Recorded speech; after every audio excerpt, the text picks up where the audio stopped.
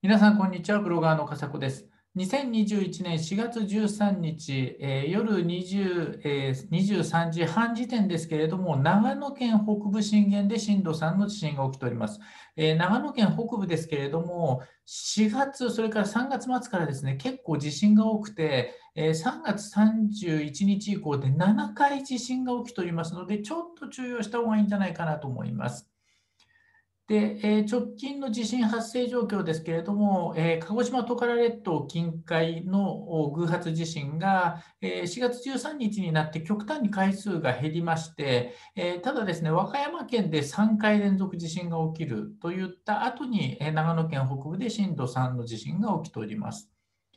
で、この長野県北部ですけれども、時系列で見ると4月に入ってもう4回起きてます。それから3月31日には3回1日で起きております。3月21日も2回起きてまして、ちょっと多いんじゃないかなということで、これ一度4月6日の時点でもちょっと多いんじゃないかという投稿をしましたけれども、ちょっと気になるところではあります。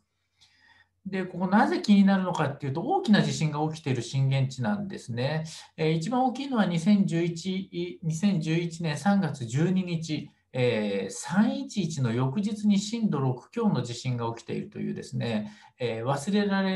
れ去られた被災地と呼ばれている、東北沖でいっぱい起きているのに、実は長野でも起きていたという、大きな地震。それから2011年の3月12日以外にも、2014年にも震度6という地震が起きています。2018年にも震度5強が起きています。非常に大きな地震が多いところなので、ちょっと怖いかなと思います。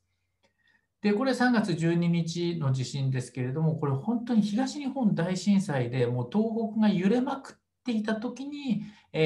長野県北部の震源で地震があり、で、これ見て分かる通り、長野の北部の震源とはいえ、もう関東、それからね、北陸、東北、東海地方、かなり広範囲で揺れますので、長野だけではなくて、関東なんかにも影響がある可能性が出てきます。